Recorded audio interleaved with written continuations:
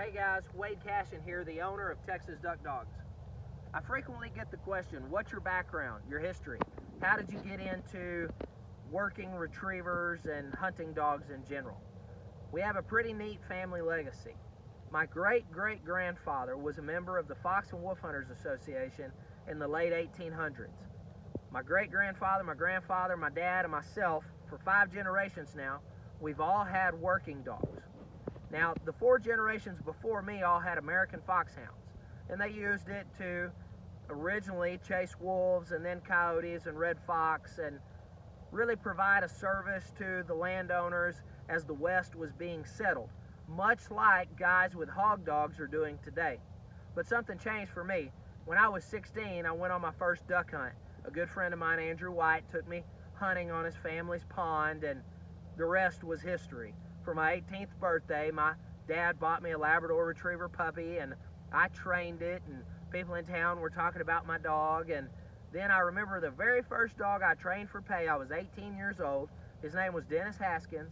He was the manager at the AT&T. At that time, I think it was Singular Wireless in Sherman, Texas. He had a black lab female named Maggie, and she went through our entry-level gun dog program. A lot's changed since then. We now train competition working retrievers. We have a more complete gun dog, dual-purpose family companion program. So a lot's changed. My skills have grown through the years.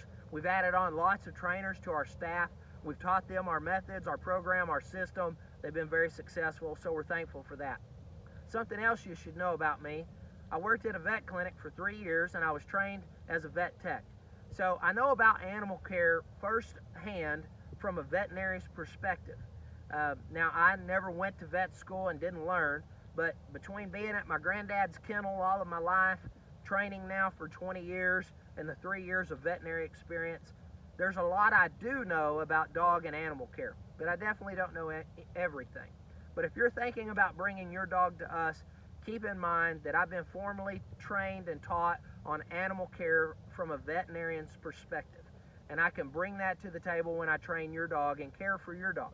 Because ultimately, I'm making a commitment to you to not only train your dog, but to train you on how to handle and operate your dog and to provide great quality care for our clients' dogs. So that's a little bit about me and my history. My whole family helps at the kennel. My wife is the office manager. She runs a ton of the communication. My kids love the dogs, from whelping puppies and litters and teaching them to swim and helping around the kennel. They're always involved. We travel frequently to the field trials as a family. My kids are there. It's a blessing. Anyway, I hope this helps. I hope we can see your dog in our kennel soon and we can help you reach your training goals. Happy training.